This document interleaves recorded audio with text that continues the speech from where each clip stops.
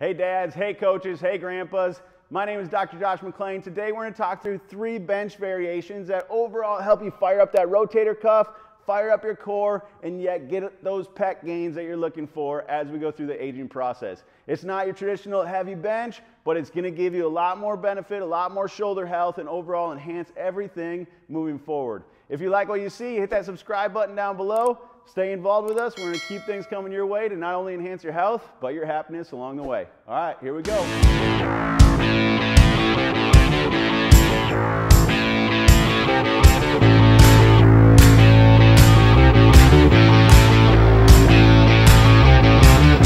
So, number 1.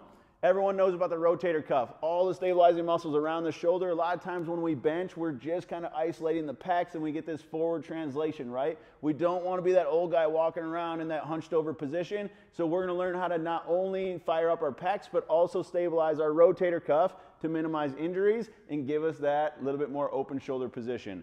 So we're going to need a little loop band. I'm going to put it around both wrists. I'm going to grab 2 dumbbells here, going down into my bench variation. So I'm going to make my way down here, keeping them at 45 degrees. Don't keep them like it'd be a traditional bench here with your arms straight at each other. Keep them 45 degrees with your elbows. Rip that band apart. Now I'm automatically engaging my rotator cuff as I'm working my way through, keeping them ripped apart, going down all the way to my chest, getting that nice good depth. Coming back up, keeping them ripped apart the whole time. Try not to let them come back together or go varying directions all the way through.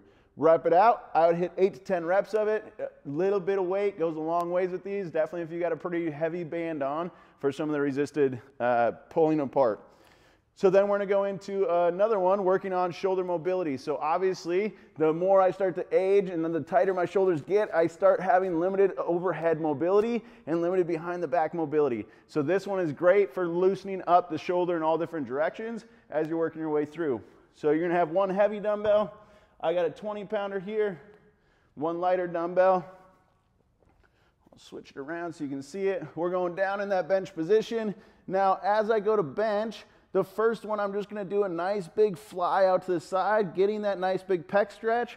Boom, hitting my rep, coming my way down. I can do a full set here, or I can do 2 to 3 reps here, and then bring it back up. Next one, I'm then going to go overhead, get that shoulder flexion position, working my way through, hit my 2 or 3 reps here, and then bring it back up. And then the last one, I can start to get that shoulder extension, really get that big shoulder stretch. You might be all the way down to the ground. That's fine. And then finish up your last couple of reps, working your way through, and then pulling it back up. I'm then going to switch arms, making my way. So 8 to 10 reps of it, working your way through one side, switch hands so you get the same burn on the other side, while overall increasing that mobility of those shoulders. Last one we're going to do, this one is awesome because it fires up our core and makes us stabilize not only our shoulders, but our core as well. So now instead of just getting the pecs, we got those abs working on that tone and definition.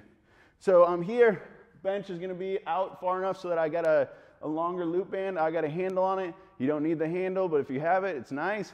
And then you're going to be pulling it into that fly position. It's going to fire up your core as you're hitting that bench. So I'm going down here, start with my dumbbell up, arm is straight, pulling across my body, trying to stabilize this arm the whole time. I'm going to rep out for 8 to 10 of them over on my right arm, and then I'm going to end up switching directions.